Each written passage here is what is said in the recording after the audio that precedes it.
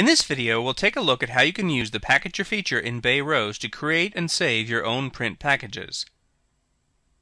Before we begin building a new package, we'll create a favorites group so that we can save our packages in a logical arrangement.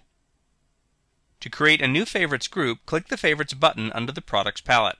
This will temporarily hide the main products list for that catalog and show only the favorites.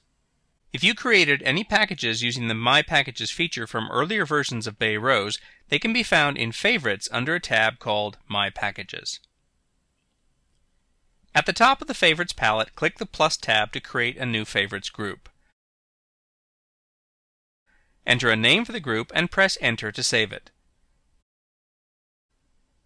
Favorites are specific to the product catalog where you create them. To return to the main list of products for that catalog, just click the Favorites button again. Now you can start configuring your package. Start out with a print size that will be used in the package, such as an 8x10. Then click the Show Packages and Clusters button in the lower left, just to the right of the Add Favorites button. Drag a new print size onto the layout area. In this case, we're adding a 5x7. Click the blue position icon in the center of the print to move it around within the layout area, so you can easily see the different print sizes.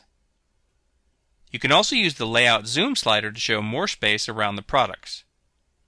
Continue adding additional prints or print sizes until you have the package configured the way you want. For this example, let's add 2 more 5x7s, 1 unit of 8 die-cut wallets, and a thank you card for a fun little finishing touch.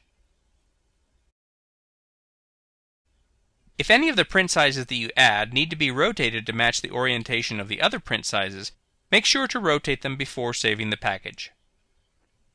If there are any specific product options that you want to save as part of the package, such as paper surface, textures, or protective coatings, go ahead and choose these now. With the package and the options set up the way you want, click the Favorites button and select the favorites group that you've already set up. Then click the Add Favorites button, type a name for it, and press Enter to save it as a favorite in that group. Click the gear icon in the lower left to rename or remove a favorite group or a favorite.